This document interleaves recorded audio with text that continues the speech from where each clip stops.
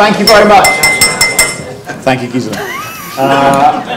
Thank you very much. Welcome to the first in an occasional series of conversations that we're going to host at the Mile End Institute. I'm delighted for the first of these, we're joined by Gisela Stuart. Gisela, and obviously the reason that we have invited her is because of her role in the referendum. But for me, until then, Gisela was the face of the 1997 general election. Everyone remembers Basildon in 1992. They now talk about Nuneaton in 2015. But in 1997, the point at which Labour took Edgbaston was the point at which it was obvious that Labour were going to be returned to power after 18 years in opposition. And people talk about that election and were you up for Portillo, but the real person you needed to be up for is Gisela. She then became co-chair of the Vote Leave campaign, and she now heads Change Britain, which is a pressure group dedicated to ensuring that Britain does in fact leave the EU.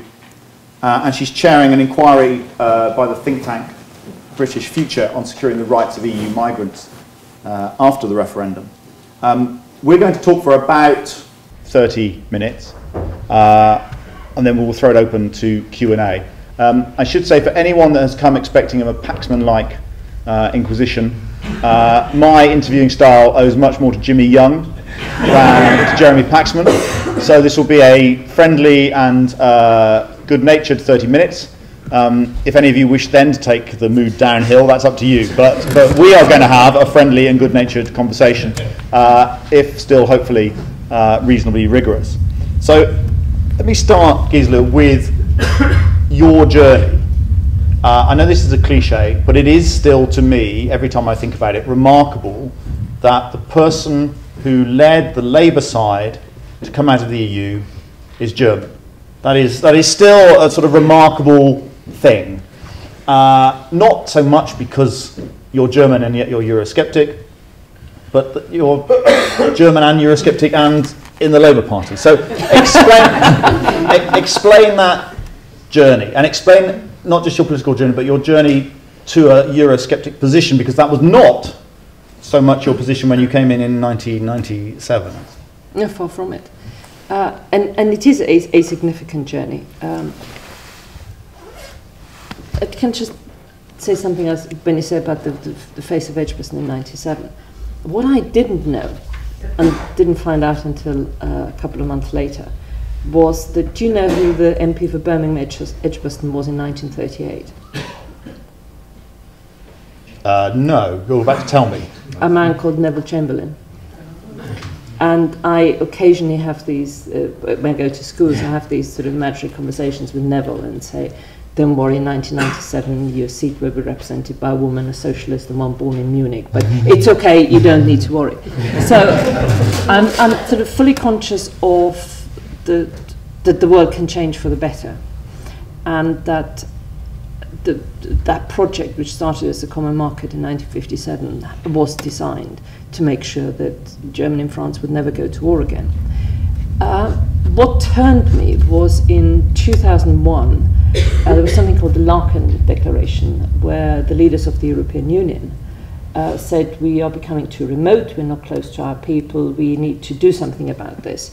And the way of doing something about this was to draft the European Constitution. And that had all the current member states and the accession states, all those East European ones which came in 2004, including Turkey. So it was a big project of about 15 months. And I was one of the small group of 13 people who, under the leadership of Gisela d'Estaing, drafted this European Constitution. And it really was it was a full-time job for about 15 months. And I'm probably one of the last people around who have experience in negotiating across Whitehall, as well as with 25 EU member states. Because I didn't represent the government, I represented Parliament. That gave me enormous freedoms. And I went into this and I said, we would only get this through Parliament if there are three things achieved in that. And one is a clause which says you can leave, so people can't say it's a one-way road. Removal of the phrase ever closer union, and a clause which allows powers to go up and down, because all democratic institutions have checks and balances. And it was and I really worked very hard until about the last 72 hours, I thought we could get something. And it was that moment when all the what I thought democratic checks and balances got kicked out and the EU just reverted to type. And that was a moment when I thought this institution is incapable of changing. But I thought, okay, that doesn't matter. The introduction of the euro then meant you could no longer talk about a two-speed Europe.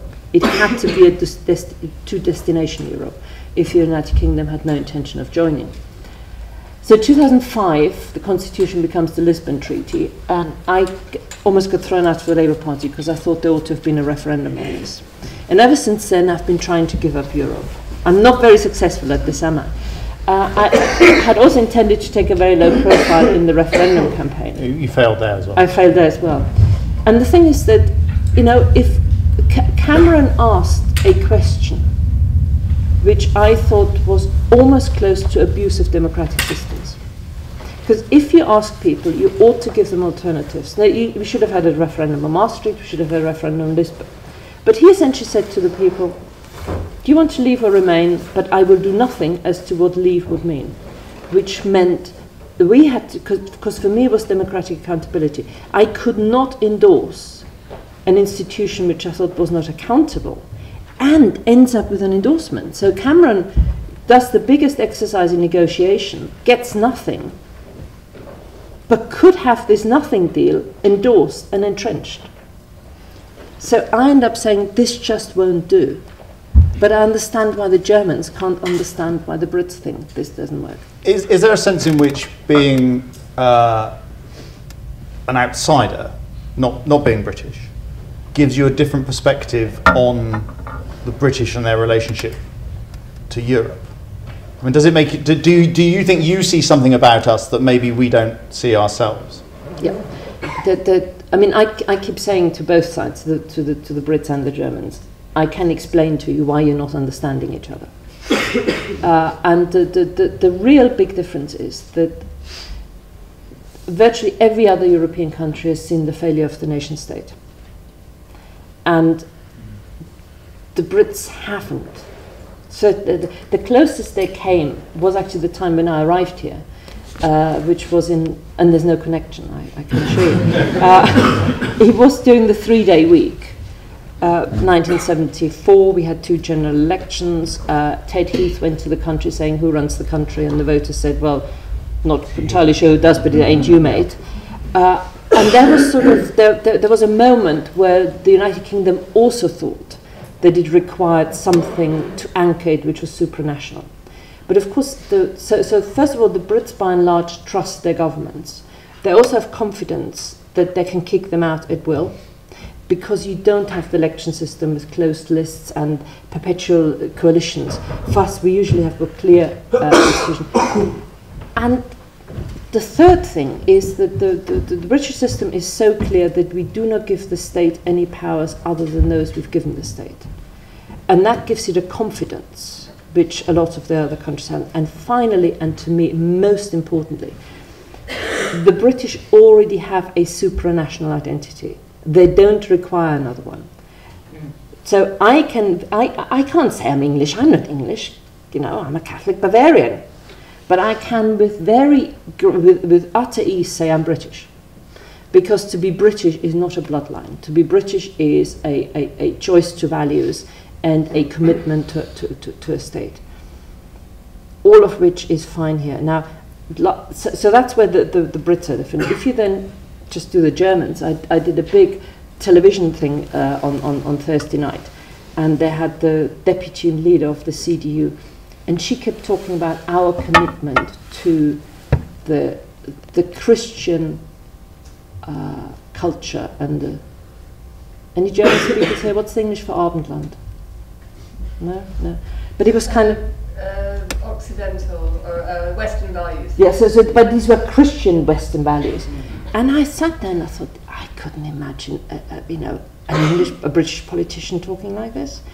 So for them, it's almost a moral thing that you have to be locked into something bigger. If you've got, I think, 15 countries as your neighbours, they, you know, to them the European Union is so fundamental to their understanding of what it means to be German post-World War II and post-unification. Whereas for the Brits it was always optional. You know, it can be, it can't be. You had a line I've heard from you before about British men not being able to do leisure wear, which I... Now, British men think they're casual is taking the tie off. Yeah. But as someone who can't do leisure, wear, I basically have two states. I have this, and I have tramp, and I have nothing in between. It occurred to me that this was a very perceptive remark. But what do you mean by it? Do you mean that we can't do casual, but Europeans can do casual? This is something about us just being British. Yeah, I mean, mind you, there's a younger generation who's beginning to be able to do casual, but just look at the average Italian on a Saturday afternoon, who's sort of incredibly smart and casual. But genuinely, you know, probably we started, but then David Cameron, you know, I did Peston on Sunday, and again, you know, one of the Tory ministers, he's actually married to a German, so he should have learned by now. But he kind of said, "Oh, I didn't think we were very formal." So essentially, he just wore a suit and a white shirt and no tie. Right. Okay. I'm not feeling at all awkward. But there's something else which a colleague of mine said, whose mother was French, and because she said that the reason why the Brits are very comfortable, there's a kind of attitude of whether you all have to think the same or not. And to me, the definition of the British, and now we're going really deep down, is Elizabeth I. How she dealt with the Catholics, which said, "I do not make windows into men's hearts." So there's an acceptance that you can think and you can have feelings and emotions, but I expect of you a certain kind of behavior. Now, the Continentals deal with it in a very different way, but there is a kind of buffer of tolerance of that, you know, you have your thoughts, however dark or light they may be, but, you know, you comply with the rule of law and you do those things, and then it's fine. On to Brexit and the campaign. There is a quote from you. This was when you talked to the BBC, and you said, "We were like the rebels in Star Wars. The Remain campaign had everything in its favour." Well, two questions. The first is, what does that make you? Oh, I always wanted to Princess Leila, but you know, it's probably a bit too late for that. What does that make Boris? Yeah, I was wondering about that. He wasn't Yodo. That might have been Michael Gove. But here is where the analogy breaks down, isn't it? Which is, you say the Remain campaign had everything in its favour, being able to choose the moment, lining up big names, putting a reputation behind the Prime Minister. All of that's true. But you also had large sections of the press behind you, didn't you? In a way that in 1975 was not true. It was much more one-sided in 75. Actually, if you talk to people on the Remain side, one of the things they found most frustrating about this campaign was that press issue, and as they felt, not being able to get their message out, whereas you had no problem getting your message out. So if you were like the rebels, you were like the rebels with your own series of Death Stars, were you, in the Telegraph, the Mail, and so on? No, I think what you overlook, and any serious student of politics here, note that what they had, what the Remain side had, which outdid any of the press, was the electoral data. Now, I've fought marginal constituencies for the best part of 20 years, and my most precious possession is voter ID on the day, because it's like a marathon, you know. If people don't turn out to vote on the day, it doesn't matter how much they support you. All the main political parties had the data of the electorate. We had none of this. Now, all my election campaigns, and particularly general election, is focused on the day to get out the vote, phoning, emails. Don't wake up the ones who are against you. You know, let them sleep. Don't ring them up. Make sure your people come out. They had all that. We had the permission to raise £7 million. Raise it.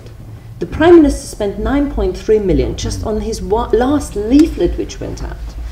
I mean, as you reflect and step back as to, you know, how this was pitched, you know, we had an office in Westminster Tower.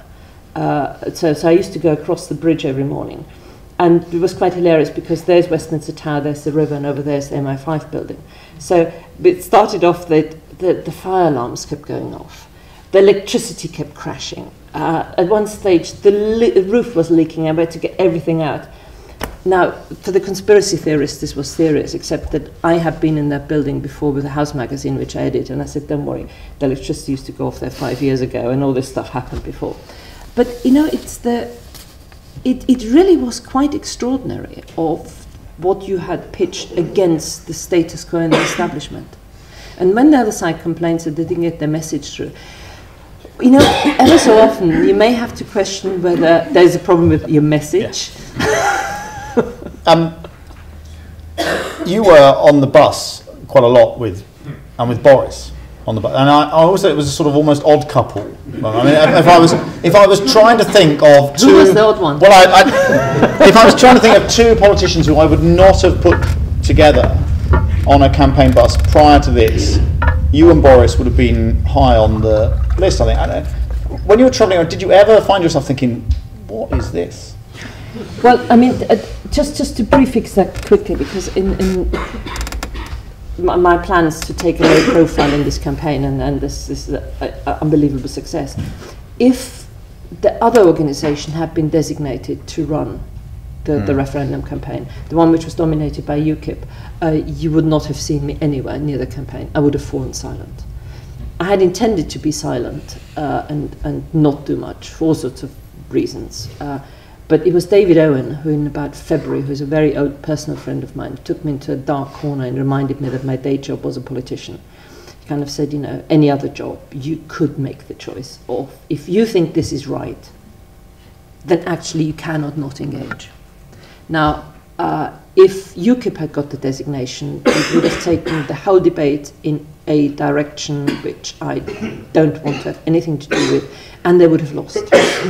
The reason why we had any chance of winning, and this is where you're right about me and Boris, was that we weren't the usual suspects. We weren't the little Englander, you know, both foreigners. I mean, Boris was born in America, and it kind of, nobody could, I think, accuse us of that we're being, you know, kind of too stupid to know better. And you know, there was a real sneering arrogance that the only people who voted Leave were the poor, the uneducated, and the not very bright. And I think that was an important thing. But the one thing which was hilarious is that my constituency, who actually voted Remain, sort of top half, they had got used to me sort of going AWOL when it came to anything with the word Europe in it for about the last 15 years. But they really got cross because it was so obvious we were having a good time. So it was the eating ice cream with Boris, which was the real hanging offence, not being out with Boris. But I tell you, that was quite extraordinary, because the first time we went out, and we went to Devon, and we had visited the ice cream thing, and you know, the old Joan Collins thing, never eat in public. But you know, suddenly we had 2 ice creams, and I thought, well, I can just about eat my ice cream, and had the tissues, and I thought, what do I do about Boris's ice cream? And this woman comes up. You couldn't stage this. This woman comes up and says, "Oh, Mr. Johnson, can I eat your ice cream, please?" Now, you said earlier you think Leave had the better messages. There was a problem with Remain's message. Were there other bits of the campaign, the Leave campaign, that you think were better? I mean, did it win because it had a better campaign, or did it win because there were fundamentals driving it, which, aside from a Farage East campaign, which may well have been too negative, that any competent campaign would have won? Or was there something actually about the campaign, you think? Because we were so on the back foot, in a sense, there was a ruthlessness in terms of messaging. You know, we had one key message, which was to take back control. And everything else was an example of how you take back control. And we didn't say anything else. And there were 2 big television debates. And I remember as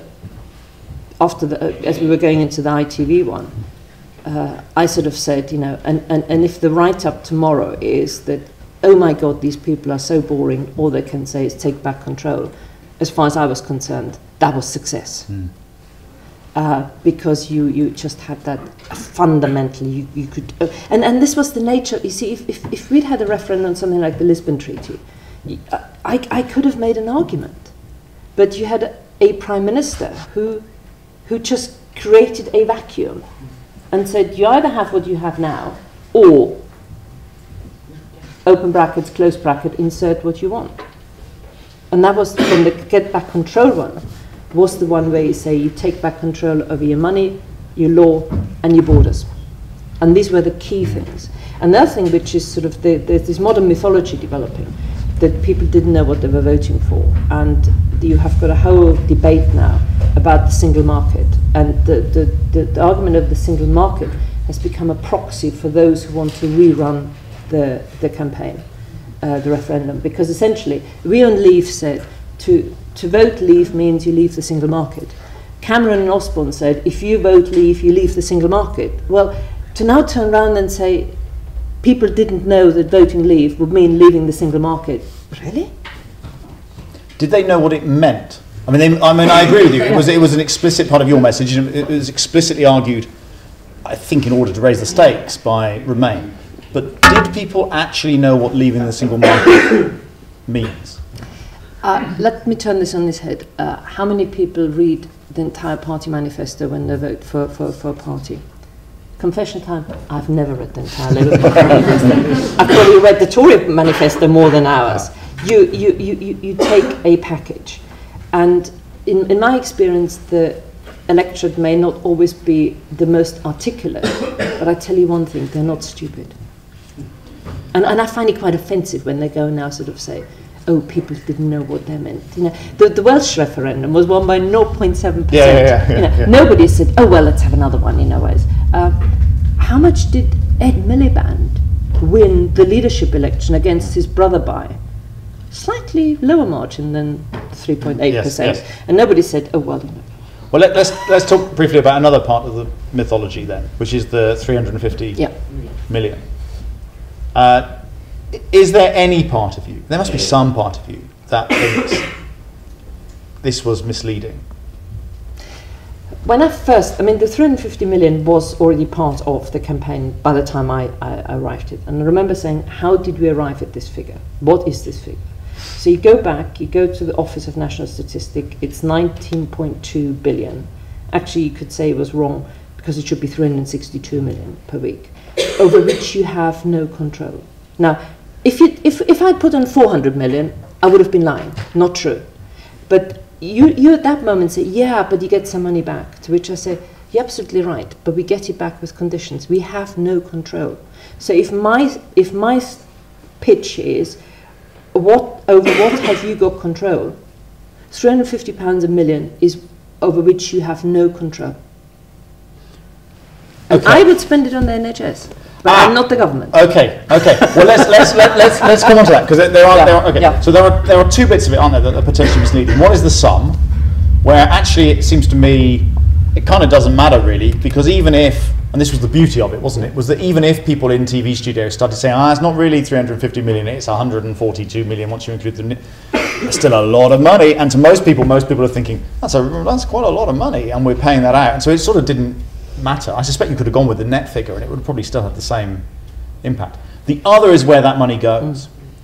And that bus and those posters didn't say 350 million, some of which may just never get anywhere near you. It was about 350 million into the NHS. Now, do you have any problem with that bit of it? I mean, you didn't stand up in any of these debates. I watched these debates. You didn't stand up at any point and say, look, actually, I'd spend it on the NHS, but it might not go there, and I've got to tell you that now. Yeah, but I said I would spend it on the NHS. But what you take me to actually is I think a really important point, and that is if you've got a referenda run by campaigning groups and not political parties, you don't have an ownership of the outcome. Now, if it had been the political parties, then whether you remain or leave, you have that. But just on Change Britain, we are now doing a lot of focus group work. And I can tell you, because as a Labour MP who wishes a continuation of the Labour Party as a party of government, I'm deeply troubled by the results of the whole swathe of Labour country voted to leave, even though the Labour Party campaigned to remain. And we've been running focus groups across the country. The NHS figure doesn't come up. Even the figure doesn't come up. that wasn't the thing. And even when they talk about immigration, it's not the numbers of immigration, it is they want someone to be responsible for the decisions, and they think it should be fair. It should be equal whether EU citizens or not EU citizens. So yes, it's a nice point, and I know that, you know, wherever I go, they will be asking me about that, and people have already made up their mind whether they accept my story or they don't. Nobody here is going to change their mind as a result of what I've just said. But that was the reasoning behind that figure and that example. The point about accountability is important, isn't it? It's a broader point about we have a sort of parliamentary system, and this was all about reclaiming power for Parliament. And then we sort of bolt on this referendum, to which no one is held accountable for the result. A key part of Vote Leave was presenting a set of policies as if it was a government in waiting, but then there is no accountability for those policies. I mean, the thing is, you have to give some examples of the kind of things you could do, but you can't do manifesto because you're not a government. But what's more is, during the Scottish referendum, even so the government kept publicly saying that they hadn't done any work if there was an independence vote. They did do some work. It just did in such a way that if you put an FII request, you wouldn't get anything out of it. But with this one, they genuinely didn't. Now, if you have a general election, you even get a bunch of civil servants who have to prepare of what a Lib Dem government would be like. So I think in terms of, it's still a bit too early because people really do feel hurt and bruised over this. You know, we're not in a rational state yet by any means in terms of talking about this. But Parliament has to come back and say, if we're going to go down this road of referenda, whether it's for elected mayors, you know, we had referenda about mayor but not police commissioners, all kinds of things. How does this fit in to our parliamentary system? And who is responsible for the outcome? Well, isn't one of the ironies, a sort of Brexit irony really, that it's all about regaining power, and yet the government's position is there's not going to be a vote on this outcome? And are you happy with that position, that there will be no parliamentary vote either before Article 50 or, once Article 50 has been triggered, some vote on the final terms of the deal? I think there will be occasions after you've triggered Article 50 where Parliament will want to express its view. But there's express its view and there's vote, and they're two different things, aren't they? And I just wonder whether you think there should be a vote or just a debate.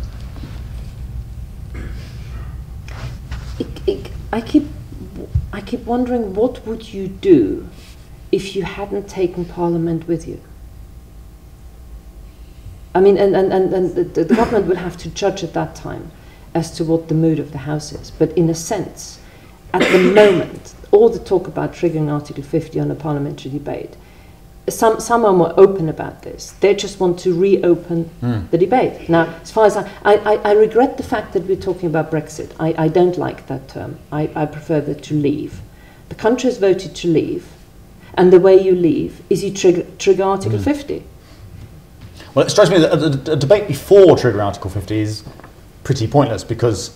What are you going to talk about? Well, and also the government have said they want to do it by March. The idea they're going to lose a vote on doing it by the end of March is for the birds. But on the terms, on what comes out of the post-Article 50 discussions, that strikes me as more interesting. But it won't be as clear-cut as you think it is. And it comes back to, as I said to you before, I'm probably one of the few people who has done negotiations across Whitehall and across the EU.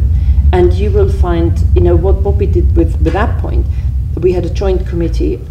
We kept feeding back as to where we are. But treaty negotiations are, nothing is agreed until everything's agreed, and everything's agreed, and in one go. And that requires to kind of play poker, in some sense, in the final stages. But I do think that it's now up to the government to start to come out with some broad principles of how they want to negotiate that. And immigration is your first one, where I think they need to make it absolutely clear that any rights acquired up to the referendum or even later are honoured, just as we expect them to be honoured over in But why should they do that before other EU countries agree the reciprocity? I mean, isn't Liam, I mean, I know it sounds brutal of Liam Fox, but isn't he quite right, really, that this is an obvious bargaining card. Why would we possibly give that away at this stage? Because I don't have a problem bargaining over trading standards on car engines. I do have a problem with using people as bargaining cards in that kind of thing. All the political parties have said that this is what we expect. There's no party political differences. And I think it would set the tone of the debates with other EU countries, I think in a very significant way, because we would expect the same for UK citizens. Okay. And I think if we make the first move, I think it will be quite a powerful statement of intention. In terms of tone, reaction of other Labour MPs, almost all of whom were Remain, to you since? I mean, before this vote, you and the other handful of Eurosceptic Labour MPs were seen as a sort of interesting oddity, I suppose, within the parliamentary party. But that's because they all thought they'd win. And I wonder if their reaction to you has changed. I mean, it certainly has to Kate Hoey, for example. I mean, I won't repeat some of the things I've heard Labour MPs say about Kate Hoey after the vote. And I wonder whether you've had a similar negative reaction from colleagues in the PLP. I haven't, and I think there are kind of two reasons for that. One is, when it comes to Europe, Gisela's always been a bit odd. And she is foreign, so So it's been, I mean, even with the whips, I've always had this arrangement. I kept saying, and it's got the word Europe in it, I'm probably going to wash my hair. And we never had any rows. But the other thing is, there are two other things. People like Kate actually did the heavy lifting. I did the television debates. I tell you, they are actually easy. To do 7,000 in Wembley is easier than a village hall with 200. Because it's a kind of one-to-one, you've got to respond, it's actually really hard. People hurl abuse at you, it really hurts you. At Wembley, they don't hurl abuse at you, it's kind of dark and you're just talking to.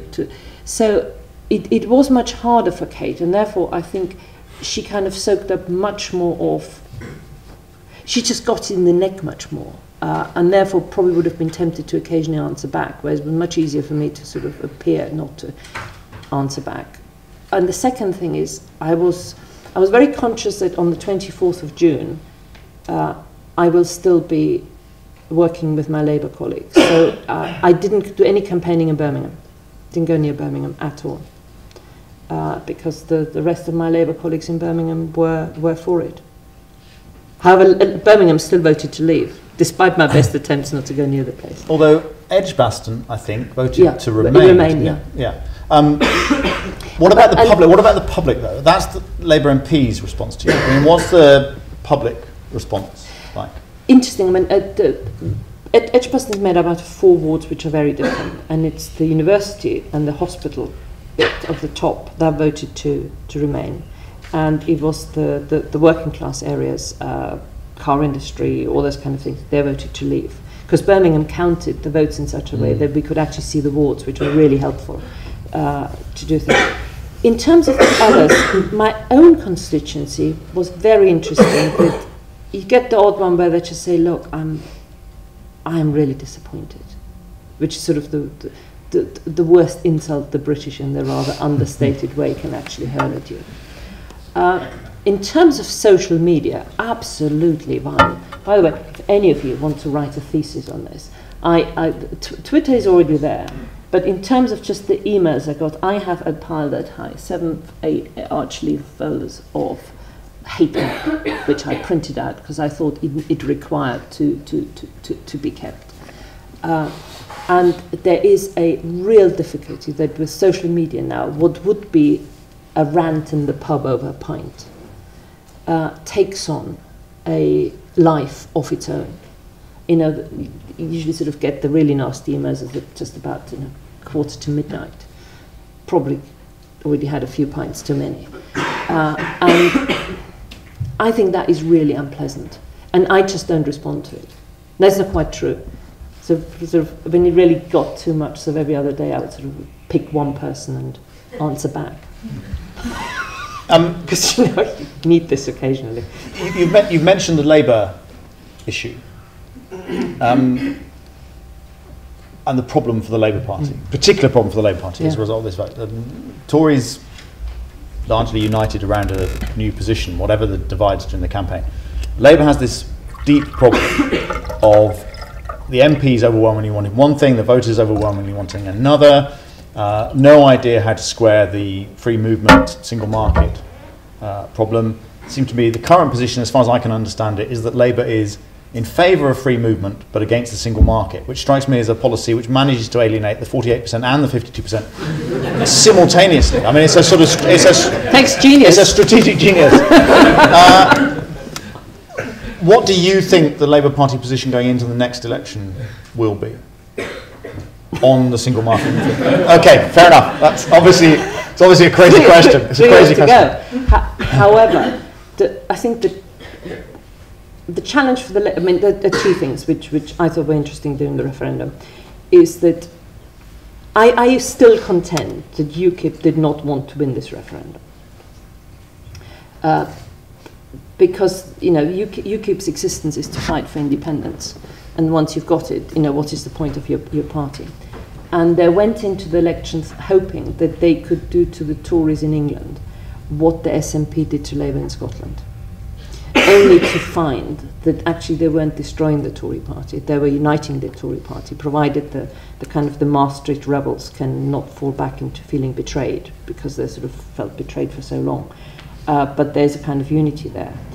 And they suddenly found that actually where they were getting votes were in the Labour heartlands.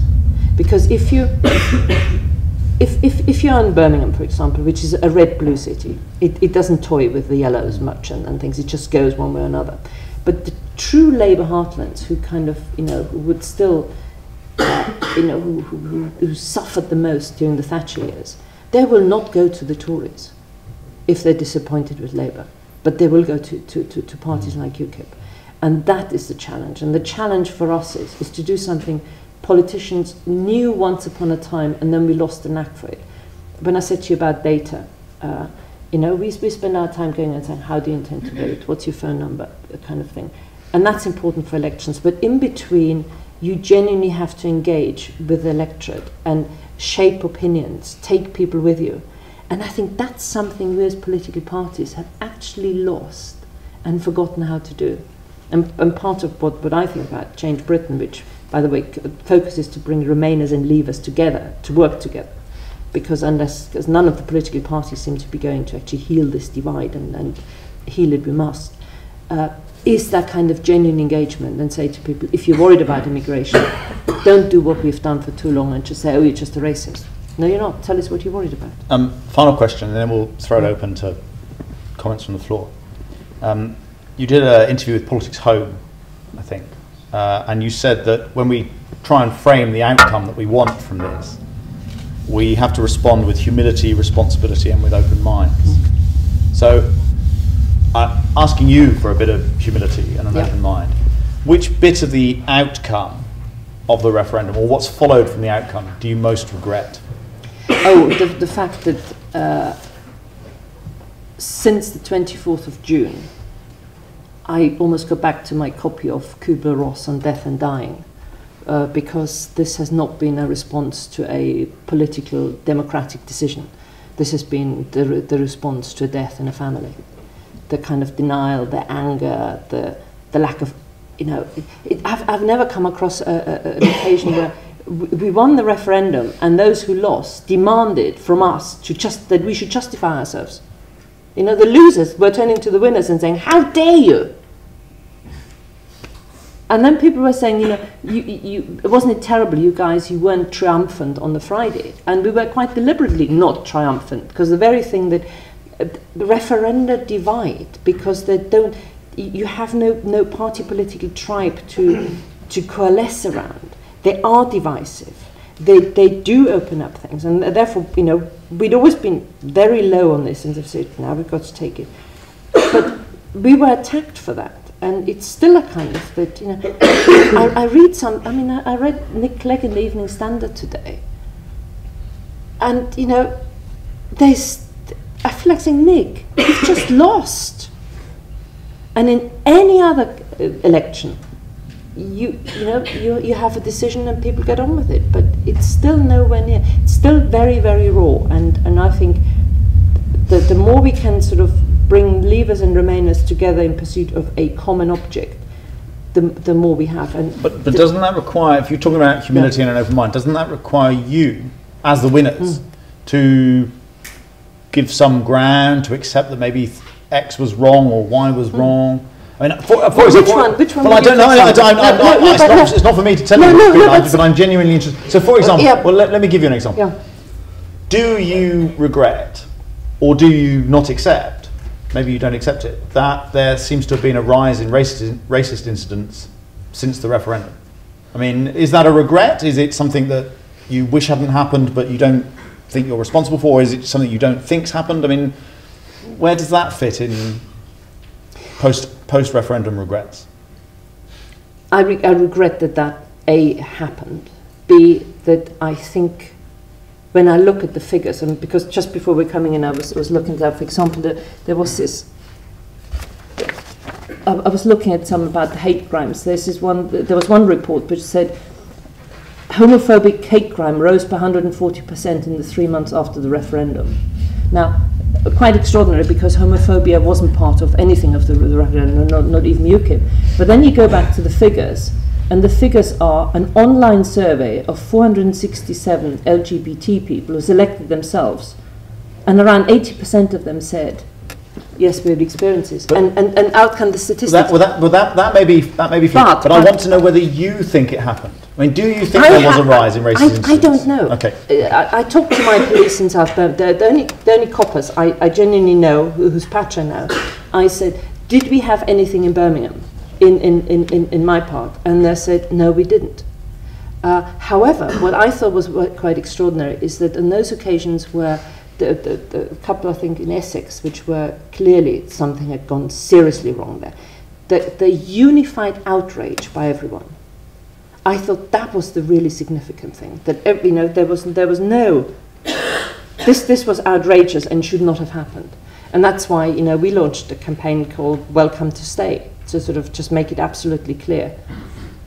As one foreigner to another foreigner, this is an open, outward-looking country. Okay, thank you very much.